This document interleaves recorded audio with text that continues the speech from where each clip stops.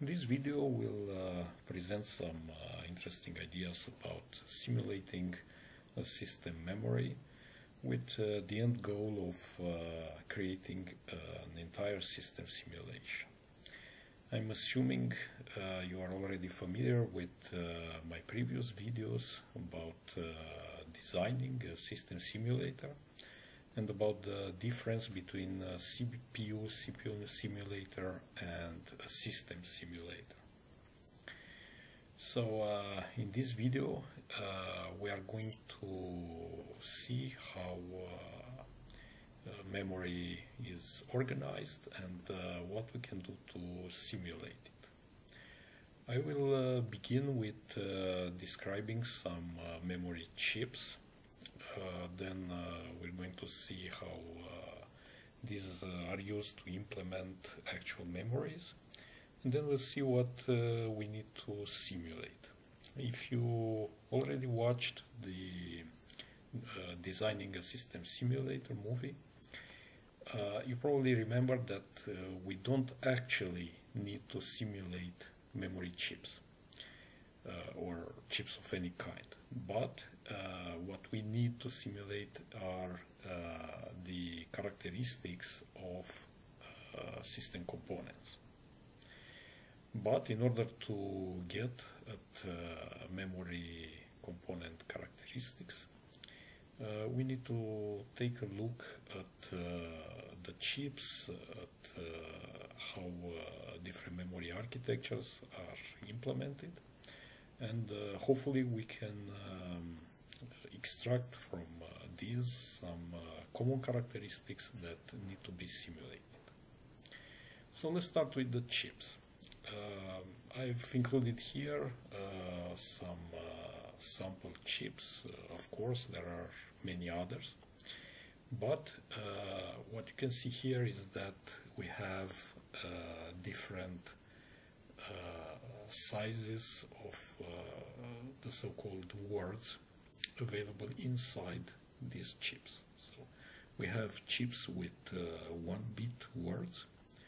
These were used in older systems. We have chips with 8-bit words, and we have chips, very recent ones, that are organized in banks, which have again 8-bit words. But there are also other architectures.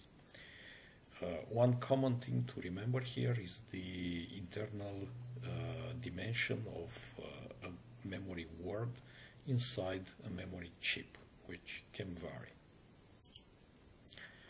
Now, looking at a real computer implementation, in this case an old Spectrum computer, you can see that the memory is actually comprised of 8 individual chips.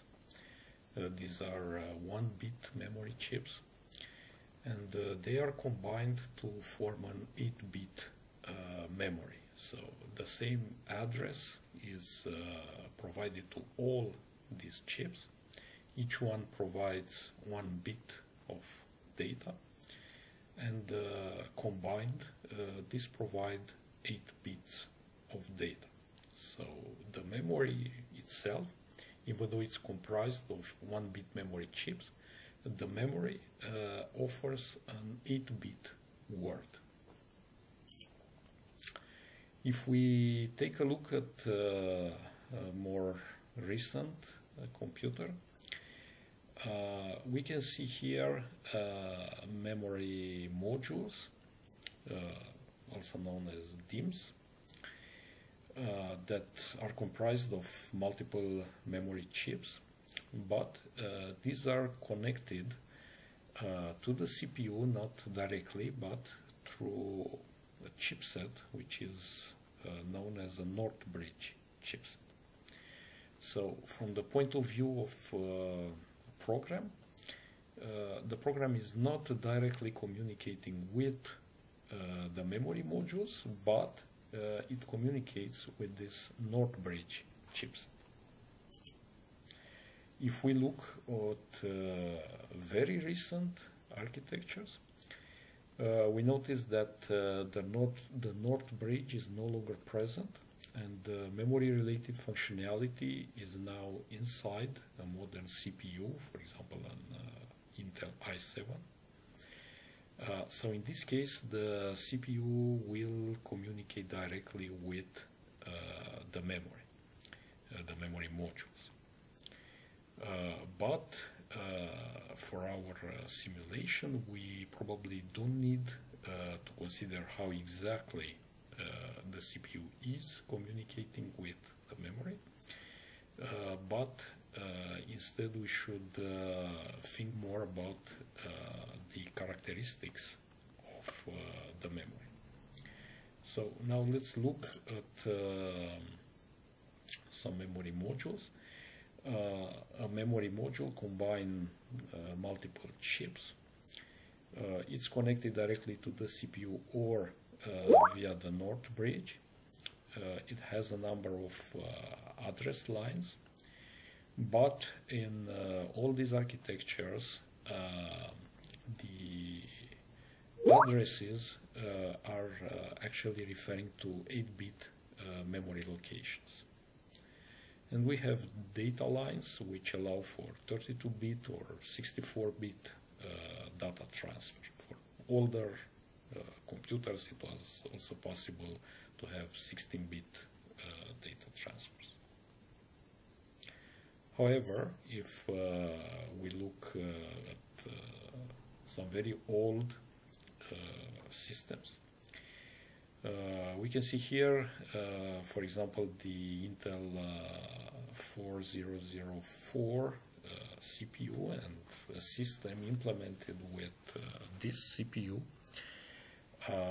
would have 12-bit addresses, which are actually comprised of 4-bit individual addresses, which are multiplexed, forming 12-bit addresses. And the memory would actually provide 4-bit data words. Even though the CPU instructions were 8 bits or 16 bits, but the data words was 4-bit. Still at old computers, for example, a PDP-8 computer would have a 12-bit address offering access to 12-bit words. So each address would provide access to an individual 12-bit word. PDP-11 would have a 16-bit address transferring 16-bit data, and this data is stored in memory as 16-bit words. So now if we summarize all this, we see that a memory has a capacity. This is the total storage available, a number of address lines, a number of data lines, and also an internal word size. Of course, the memory may have additional details such as latency, clock speed, multi-channel configurations, and so on. But these are not really relevant for a simple system simulation. Of course, they may be relevant for a more detailed simulation, but not for a simple one. Now, if we look at these main characteristics and look at different architectures, we can give some examples. This table does not provide maximum or typical or minimum or whatever. These are just examples of values associated with different memory characteristics. So what we can see here is that capacity, of course, varies greatly with newer architectures going in the gigabytes, possibly terabytes range. The address size was increased, the data size increased, but both data and address are typically either 8 bytes, 8 bits, 12 bits, 16 bits, 64 bits, or this very old 4 bits. The word size in modern computers is 8 bits, however. So each address is actually referring to an 8-bit location, and then from that location you can read, for example, 64 bits, which actually means you refer to a particular address, and you don't read a single memory word, but you read 8 memory words, and so on. So what are the requirements for a simulation? Well, we must implement the memory properties like capacity, word size, data size, address size, and we must implement several methods like configure method. This would allow specifying the properties, an initialize method, which would allow us to initialize the memory with different policies, either 0 or fixed value or random values.